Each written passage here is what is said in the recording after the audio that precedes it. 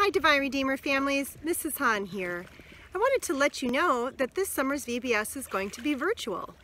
What does that mean?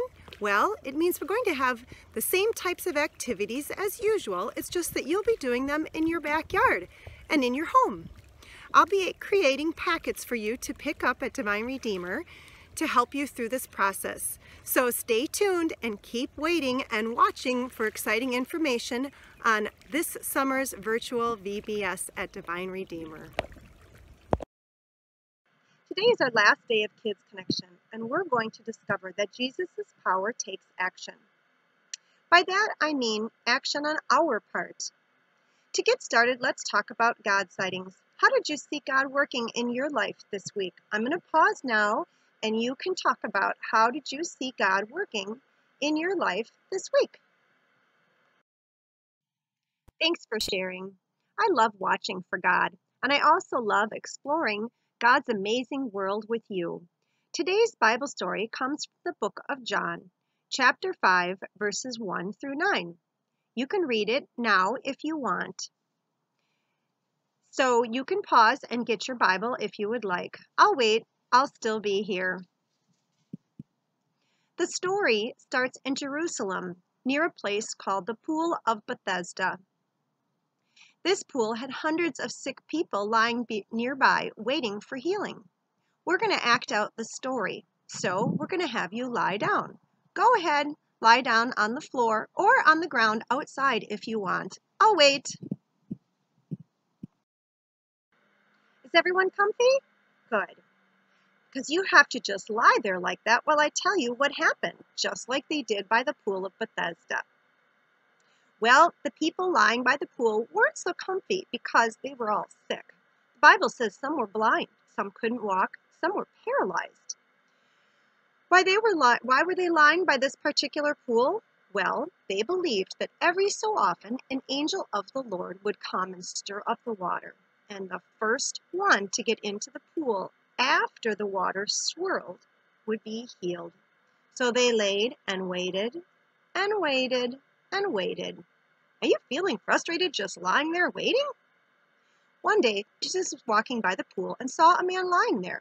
Jesus knew this man had been sick for 38 years. He couldn't walk. Jesus asked the man, "Would you like to get well?"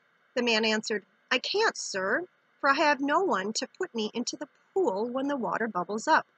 Someone else always gets in ahead of me." The man said, "I can't." I seem to hear myself say I can't a little more than usual lately. With this coronavirus situation, I can't go to work, can't go to many places I want to, or meet with many people that I want to. What are some things you can't do during this coronavirus situation? Pause and talk about that. Thanks for sharing.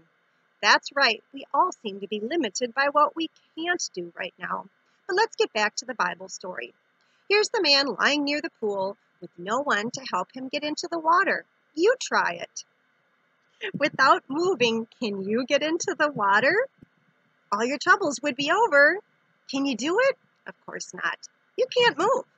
Think how frustrating that would feel for this man who just wanted to get into the pool. Well, then along came Jesus, asking the man if he wants to be healed. And instead of saying yes, the man said, "I can't."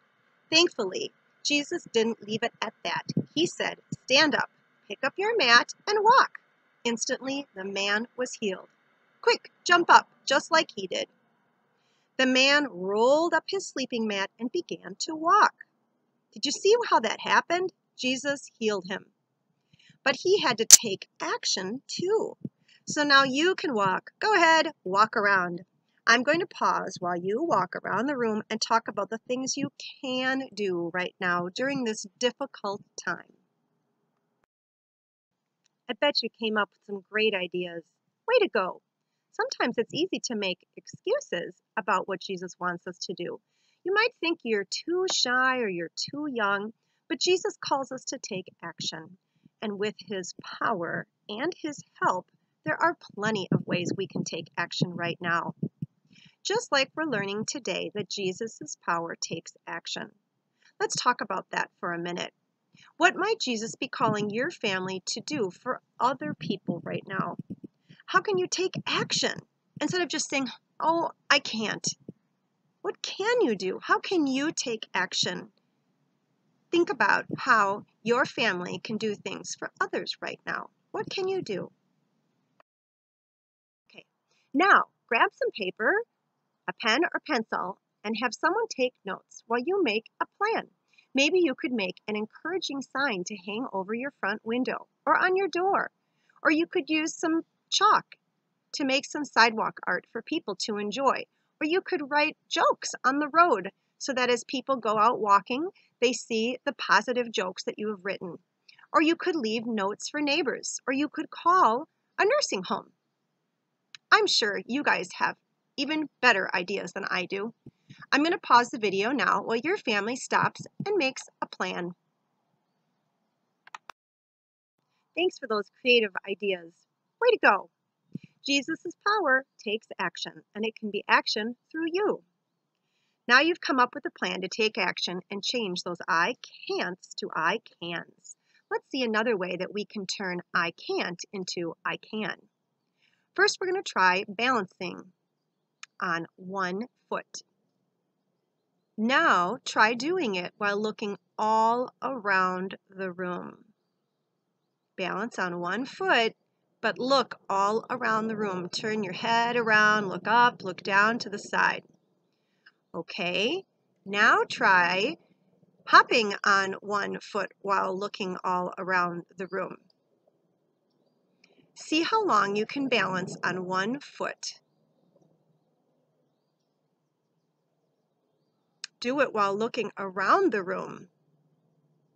Which way is easier? You can stop now. Sometimes it's hard.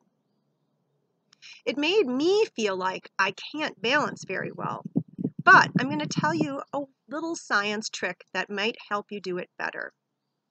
Pick something eye level to focus on as you're balancing on one foot. You got it?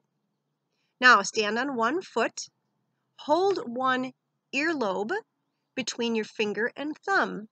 Keep looking at that object and see how long you can do it now.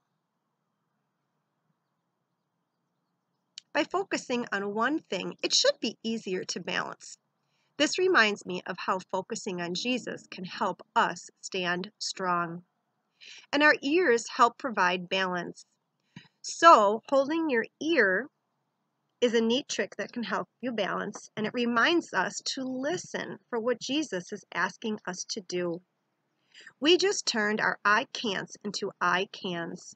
Now let's celebrate with a song about serving God enthusiastically. Take a look at the link, and you'll have to open the song in a new browser in a place called Vimeo. It's a Vimeo video. So take a look at the link and find that video. Stand up, sing along, and dance. See you in a minute. What a fun song. Thanks for singing, and maybe for dancing too. Before we close today, let's play a quick game to help us remember that Jesus' power takes action. Get ready because this is an action-packed game. You're going to need more than one person to play this. Remember how in our Bible study the first person in the pool would be healed? In this game, I will call out an object and you'll try to be the first one in your family to touch that object. Remember, be a good sport. Are you ready? Okay, here we go. The first object is a pillow.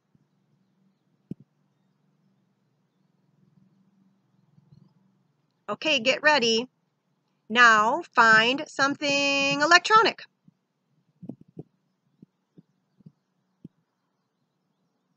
Are you ready? Be the first one to touch a wall. That one wasn't so hard. Okay, this might take a little while to find, so you might have to rewind after you do it. Are you ready? Set the bathroom door.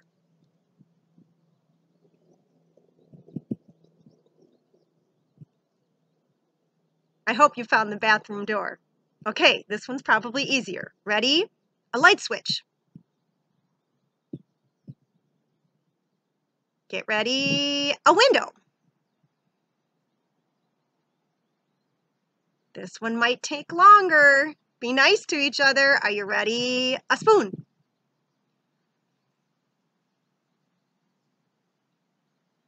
Okay, and the last one. You ready? Water from a faucet.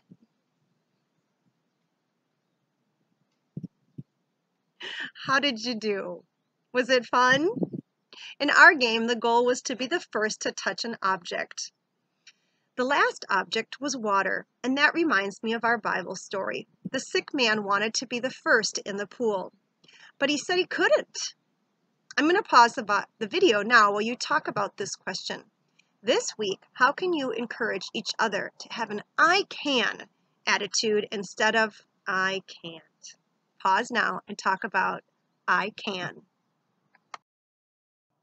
Jesus' power takes action.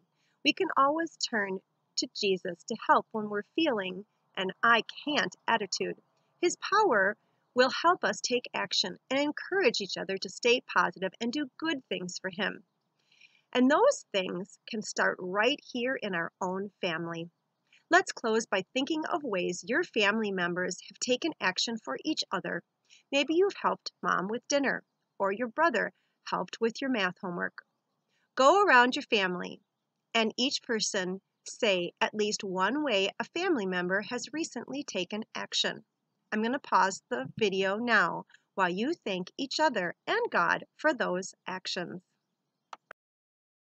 I'm so glad that Jesus' power takes action and that Jesus is always there to help us. Let's pray. Fold your hands and bow your heads. Dear Lord, thank you for loving us and helping us to take action for you. Please be with our family during this difficult time, and please be with every person suffering with this virus right now. Thank you for never leaving us. We love you. In your name, amen. Now we're going to add a picture to your thankful journal, or you could just write.